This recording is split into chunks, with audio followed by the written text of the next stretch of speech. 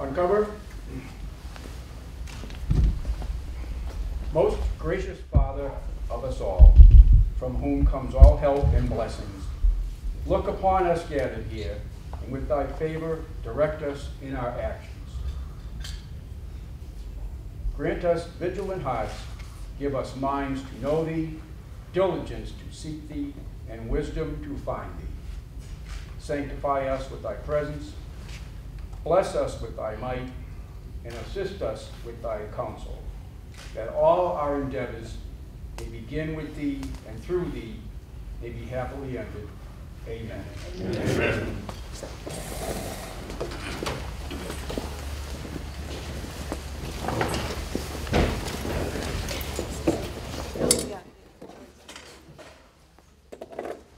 Good morning, everyone. Welcome to this year's Veterans Day ceremony. My name is Tessa Pagny, and I'm today's Master of Ceremonies. I would like to introduce you to Mike Whalen and Eric Sonnet, our Post 202 commander.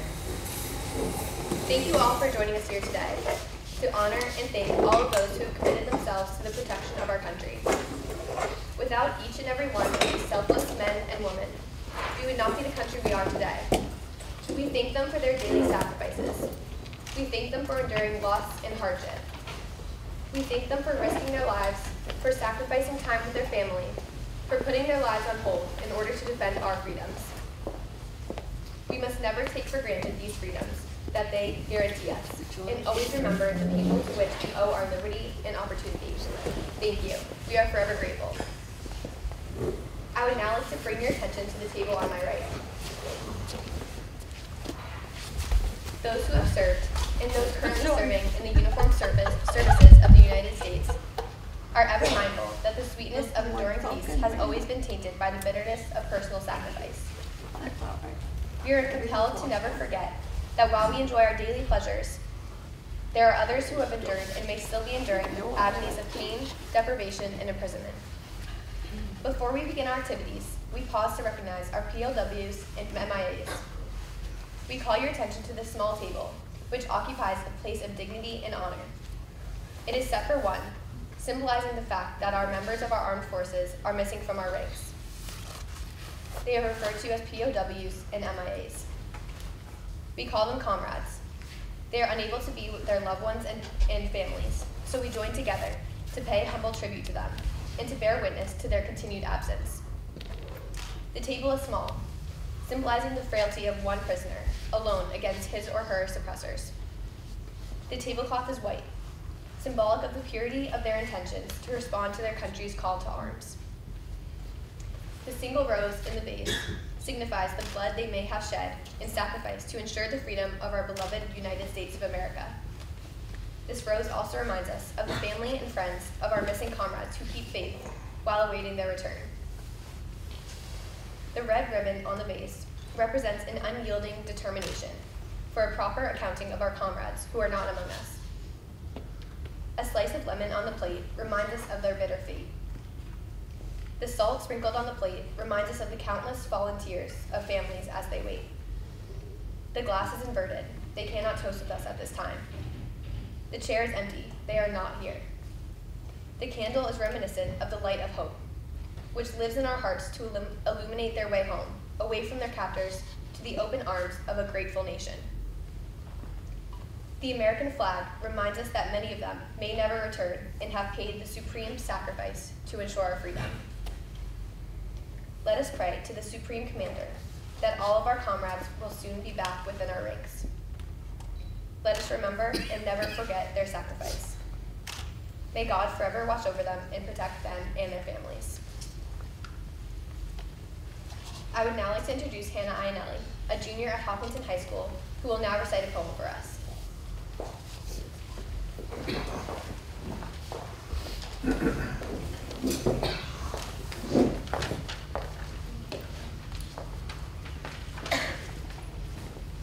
On May 2nd, 1915, during the Second Battle of Ypres, Lieutenant Alexis Helmer was killed by a German artillery shell. He was a dear friend, poet, and military doctor, Colonel John McCrae. As the brigade doctor, Colonel McCrae was asked to conduct a burial service for Lieutenant Helmer because the chaplain had been called away somewhere else on duty that evening. It is believed that later, that evening, after the burial, Colonel McRae began the draft for his now famous poem, In Flanders Fields. It reads, "In Flanders fields the poppies blow, between the crosses, row on row, that mark our place, and in the sky, the larks still bravely singing fly, scarce heard amid the guns below. We are the dead. Short days ago we lived, felt dawn, saw sunset glow, loved and were loved, and now we lie in Flanders fields. Take up our quarrel with the foe. To you, from failing hands, we throw the torch. Be yours to hold it high. If ye break faith with those who die, we shall not sleep, though poppies grow in Flanders fields."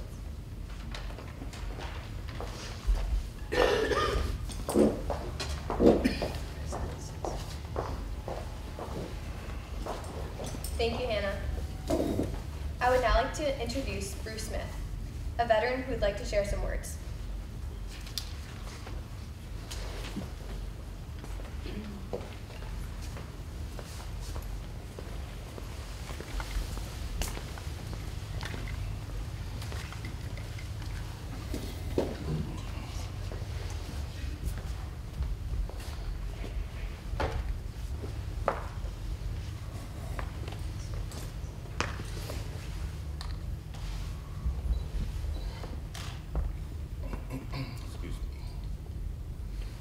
My country, 'tis of thee, sweet land of liberty, of thee I sing.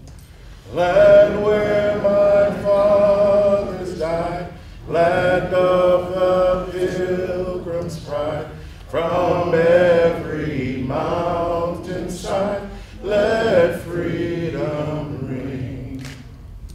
Our fathers, God, to thee, author of liberty, to thee we sing. Long may our land be bright with freedom's holy light. Protect us by thy might, great God our King. Good morning. Good morning. My name is Bruce Smith, and I'm glad to be here with you this morning. Would you bow your heads with me for a prayer? Almighty God, we thank you for those that have gathered here today. You know every veteran by name. You know their needs, both material and spiritual. God, please let every veteran of our nation's armed forces feel truly and appropriately honored by the attention and appreciation of their fellow citizens. Let no one feel forgotten or neglected. Let every man and woman, young or seasoned, feel the deep and enduring gratitude of our nation and its people. You know that veterans can feel isolated and alone, even in the midst of their friends and families, because there are few around who understand their experience.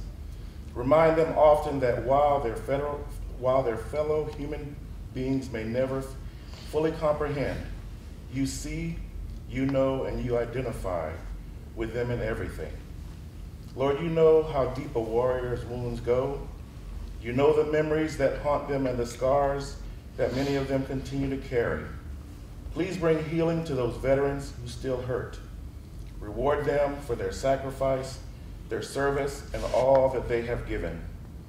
Bless them far beyond all their expectations, and bless our time here today. In your holy name, amen. Amen. Once again, my name is Bruce, and I'm humbled to speak with you today. My wife and I are both disabled U.S. Army veterans. I served in the United States Army for almost 8 years, and I was medically retired back in 2000.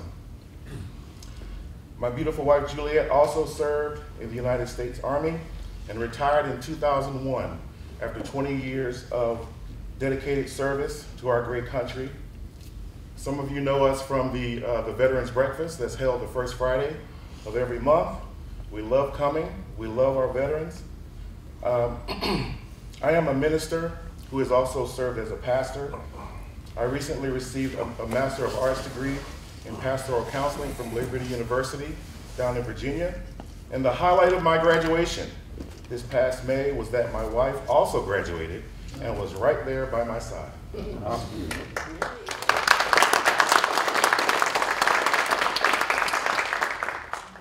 she is here today, and I'd like for her to stand, please.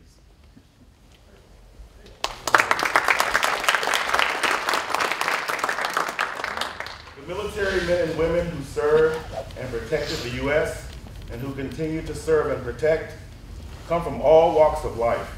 They are parents, children, grandparents, friends, neighbors, and co-workers, and are an important part of their communities. There are some facts that I could share with you about veterans. I don't want to make this too long. Usually at the Veterans Breakfast, I offer the prayer. And one of the veterans that sits across from me, he always says to me, well, he calls it a sermon, even though it's just a prayer. He's like, no, let's make this sermon short. I said, okay, I'll keep it short. But today, I can speak a little bit longer than a prayer, so I'm thankful for that opportunity. But there are many things that I can share about the veterans and the different wars and how many that served. We are so grateful to our veterans. There is one regrettable statistic, and that is the number of our military veterans who are homeless.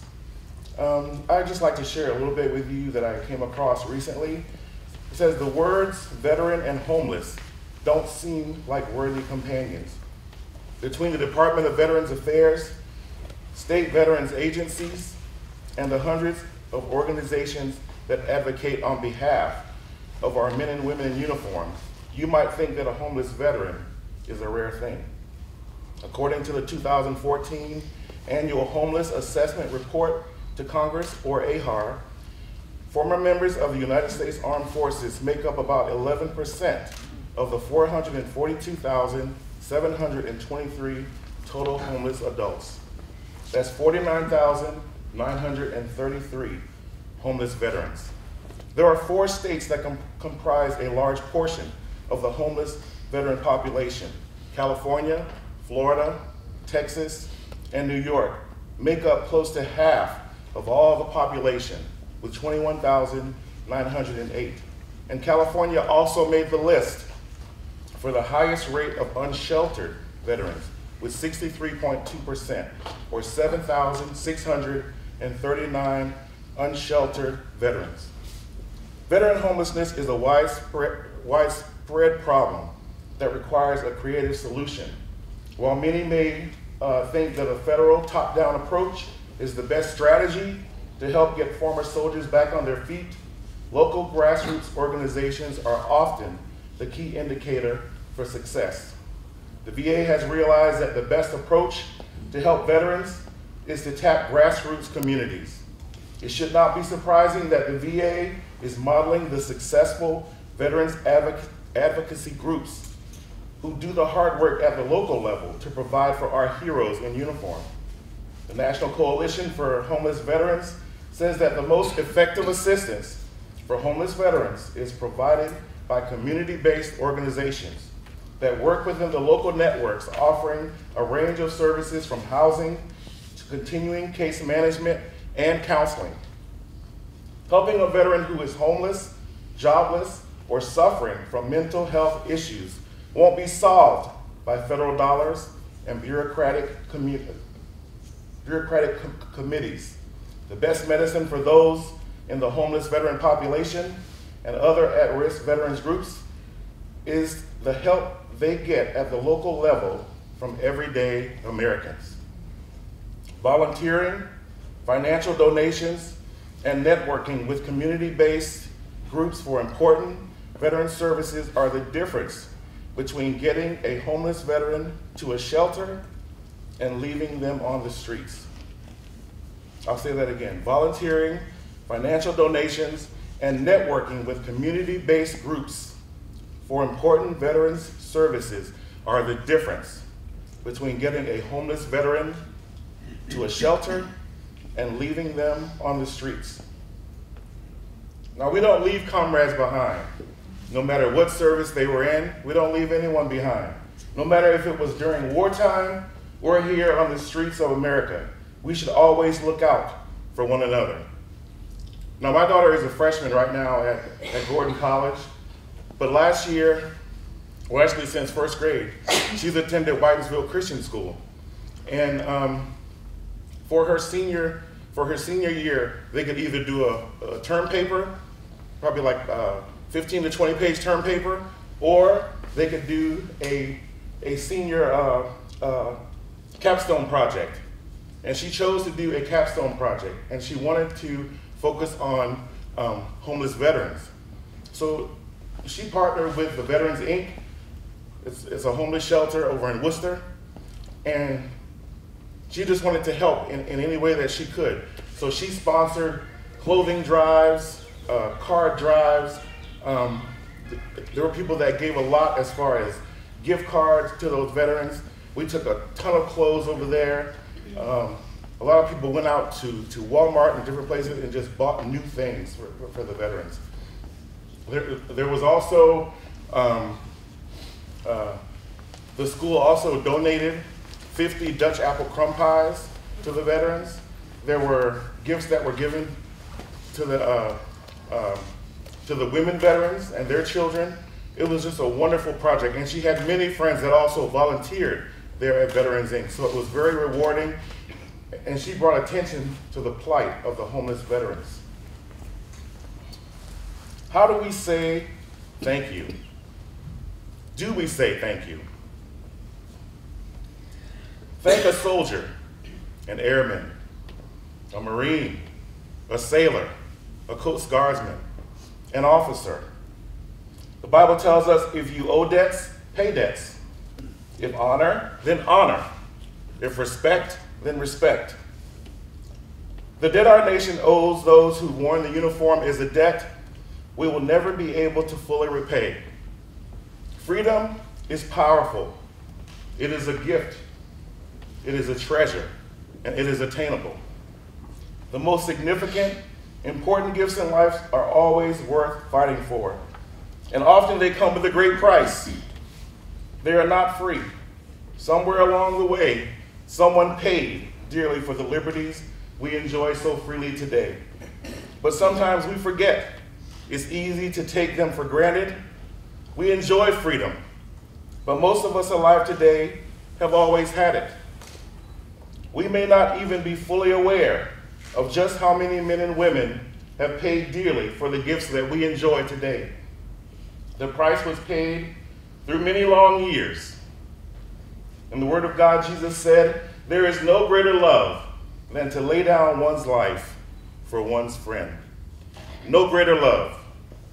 Today we pause and pay honor to those men and women who have, during their military service, sacrificed their time, their strength, ambition, health, and even their own lives on this earth to benefit friends, both known and unknown. For all those who have protected our nation, for the men and women in uniform, together we say thank you. Thank you for reminding us that there is incredible love and sacrifice displayed when one is willing to stand strong and fight for freedom. Mothers and fathers gave and still continue to give their sons and daughters to sacrifice for this country. Some paid the ultimate sacrifice so that we as Americans could be free. This service of love and sacrifice on behalf of all people points us directly to the greatest love of all, the very gift and sacrifice of Christ. God also gave his son, his only son, his very best for you and me. He also paid the ultimate sacrifice for our freedom, not only for the freedom of Americans, but for the freedom of the world. Our Savior was willing to pay the ultimate price so that we could live in freedom, freedom from sin and freedom from bondage. As we are gathered here today, I challenge you to take some time now or later to reflect upon your life. I know that I personally should not be here right now. I've had many close calls with death.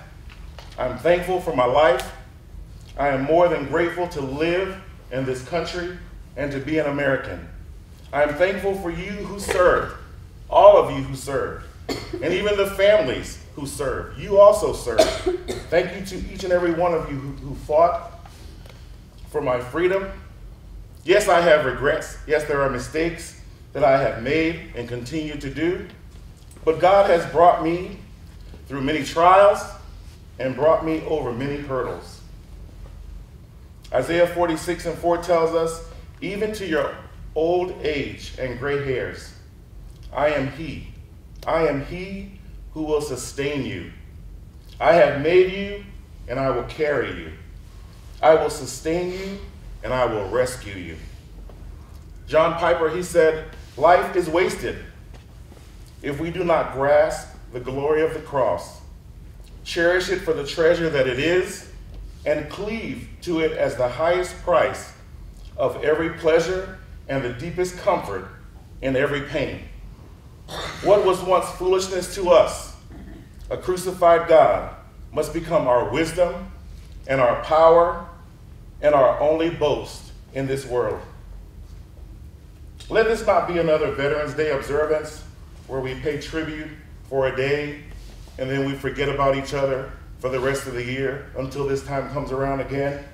The statement says how quickly we forget. Let us remember the men and women who served.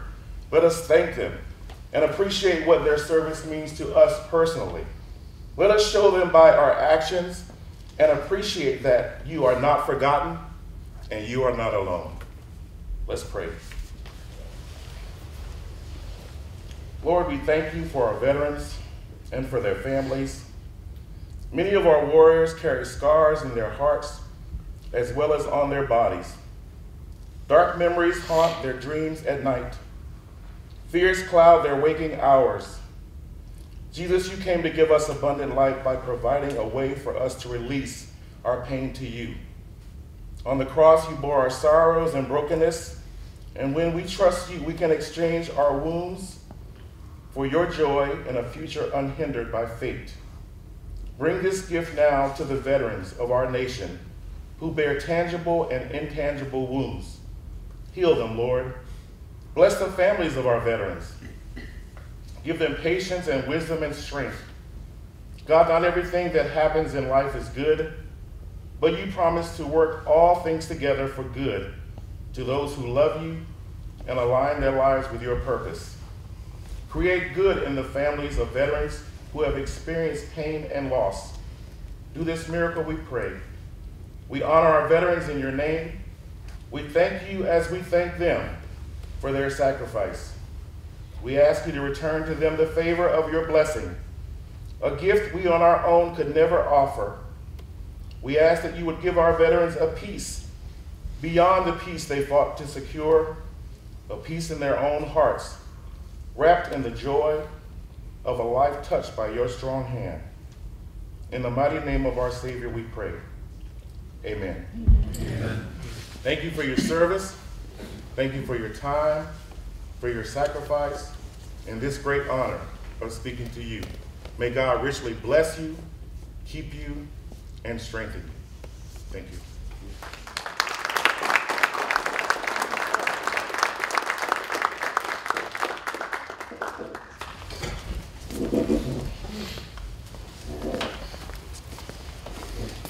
Thank you, Bruce. I would now like to introduce Mike Whalen to honor recently deceased veterans.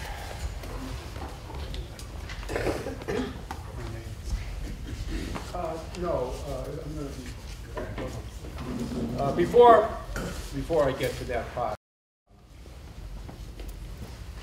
I'd like to acknowledge a veteran here today for the proclamation from the Department of Massachusetts American Legion. The American Legion Auxiliary Department of Massachusetts recognizes the female veteran as an integral part of the veterans community. And the national and department presidents have both adopted honoring female veterans as their special project this year. here in Hopkinton, we're going to take this opportunity to thank Betty Brannigan. You come up here, Betty.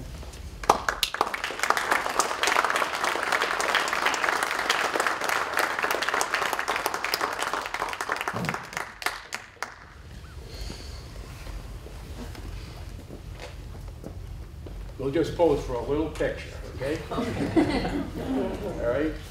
So this is for you, okay? Oh, thank you. Okay. Thank you so much for your service.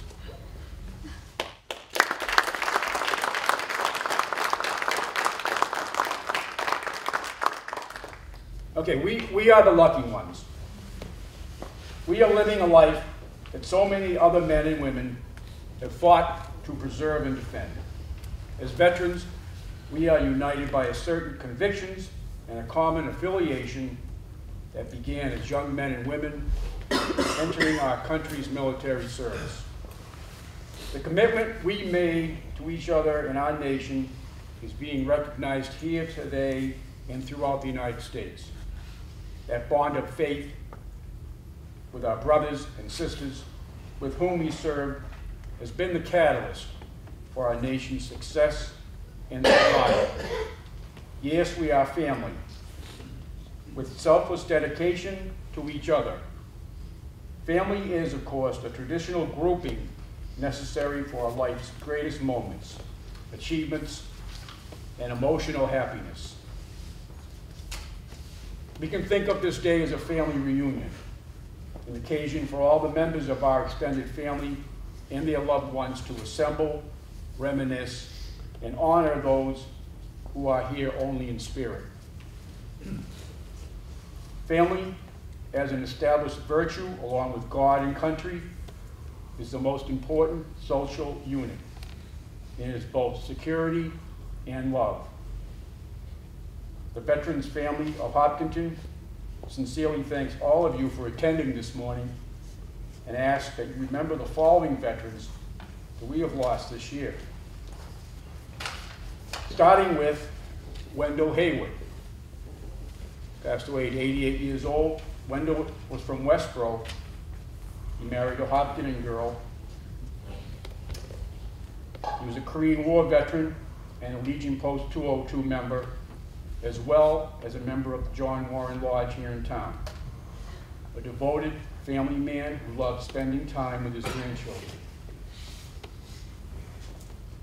William Hosmer, 80 years old, United States Air Force. Bill was from Holliston, but he ended his career in education as a superintendent of our Hopkinton schools for 16 years. Rick McMillan, only 71.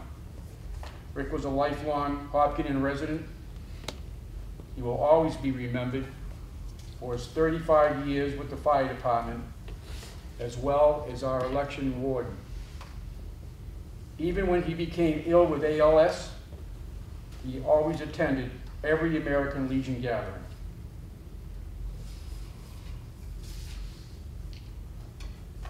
Merrill Richelieu, 79 years old, United States Navy.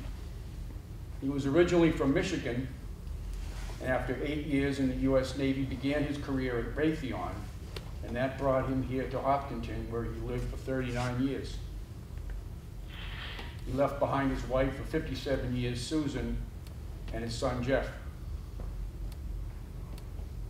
Timothy Clifford, 79 years old, United States Navy, served 2 years aboard the destroyer USS Abbott. He worked as an electrical and manufacturing engineer for General Dynamics. Bernard Lowell, 83 years old, United States Army, a marathoner and a manager, owner of retail stores.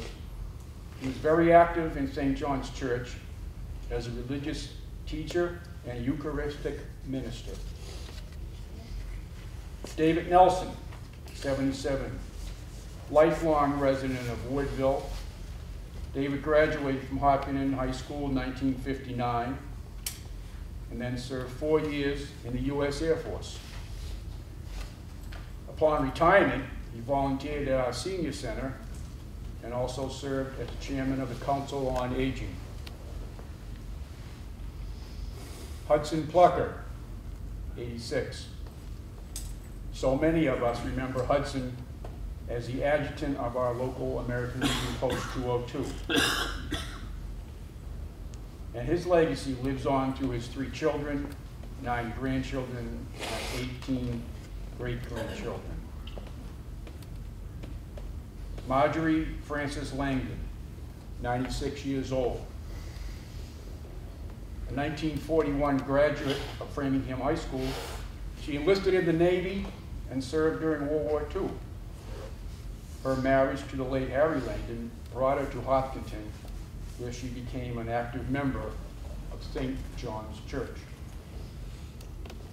Pasquale Pat Beretta, 79, United States Army, came from New York. He moved to Hopkinton in 2004 and immediately became involved in various community boards. Richard Dick Trudell, 80 years old.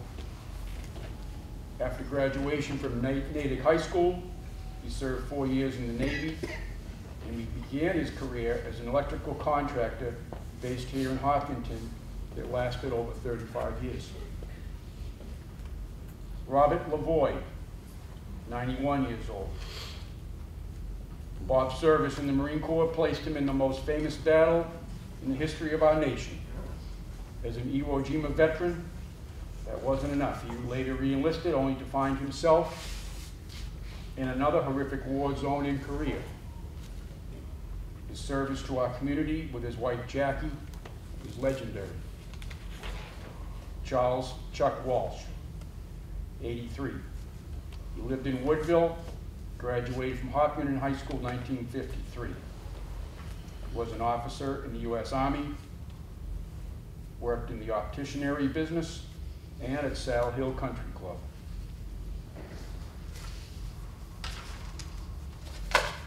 Thank you very much.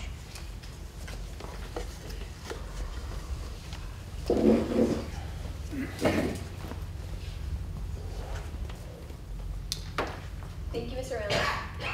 This now concludes our Veterans Day ceremony. I would like to thank you all for coming here today, and I invite you to join us for coffee and breakfast. Okay.